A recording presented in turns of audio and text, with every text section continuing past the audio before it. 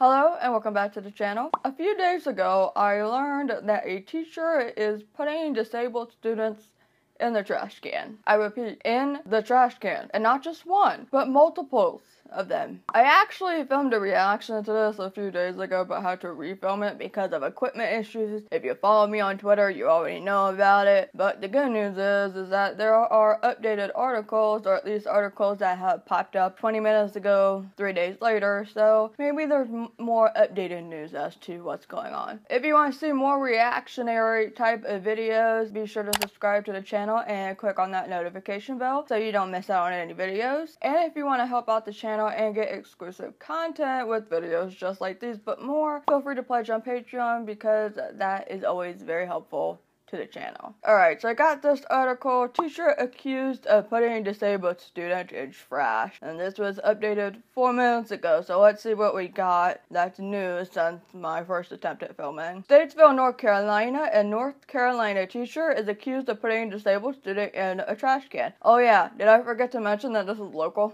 News outlets report 51-year-old Robin Johnson was arrested Thursday on charges of misdemeanor assault on a disabled person, which I found out that the child is autistic. Iredell County deputies say a therapist reported the allegations after speaking with the children who accused Johnson of putting them in trash or recycling bins during the past 2 school years. She's been doing this and getting away with it for 2 years. Wow. A sheriff's office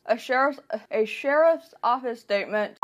I have my own deaf problems, my own disabled problems, where I apparently cannot say sheriff's office statement. A sheriff's office statement says evidence indicates that Johnson put a disabled Cloverleaf Elementary student in a trash can at least twice. The Iredell-Statesville School District says Johnson is suspended with pay pending an internal investigation. Reports say Johnson has worked for the district since 2008 in various roles at NB Mills Elementary, East Elementary, Presley School, and Cloverleaf Elementary. She may appear in court November 4th. Okay, they took that article straight from WSOC TV, I'm pretty sure, because I'm pretty sure I read that exact article when I tried to film this on Friday. I wanted to find another article with more information. Here's a more local one from the Triad area. A teacher has been suspended with pay. We paid you to apparently put disabled kids in trash cans, and we're going to continue to pay you, even though you're abusing kids and stuff. Okay. A teacher has been suspended with pay following accusations that she put a disabled student in a trash can. Johnson is charged with 2 counts of misdemeanor assault on a handicapped person. Therapists say multiple children told a therapist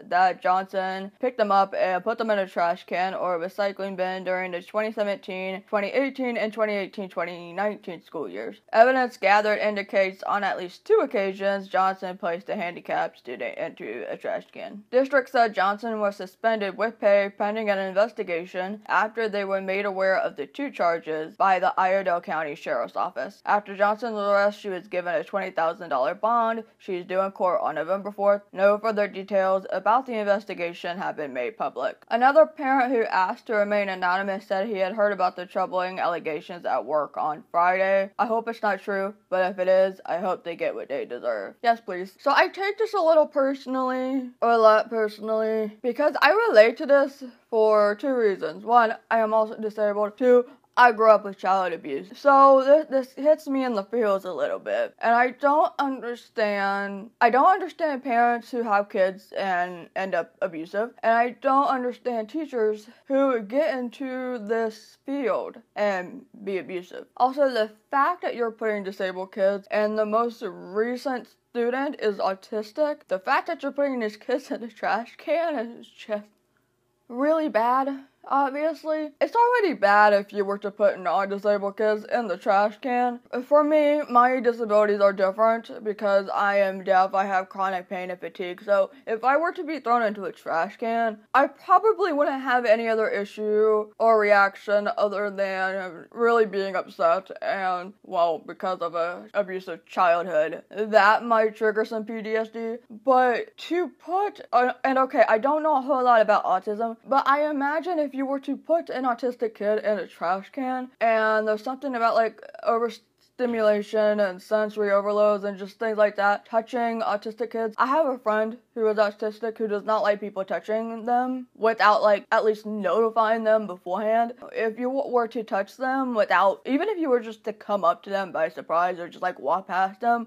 they freak out. So I can't imagine what these children are going through, these disabled autistic children. I can't imagine what they're going through. And for what reason? There is no good excuse for this, no good reason, but I am just so curious as to how Johnson thought it was going to be a good idea to put the kids in the trash. What did they do that made you want to put them in the trash? And what sort of resolution, is that the word I'm looking for? What kind of ending did you want to come out of this type of thing, putting them in the trash? Like, did you think that people would be happy about that? And how did you get away with it for so long? I understand that kids get very scared about reporting this type of thing, and the blame is not on them at all. Absolutely not.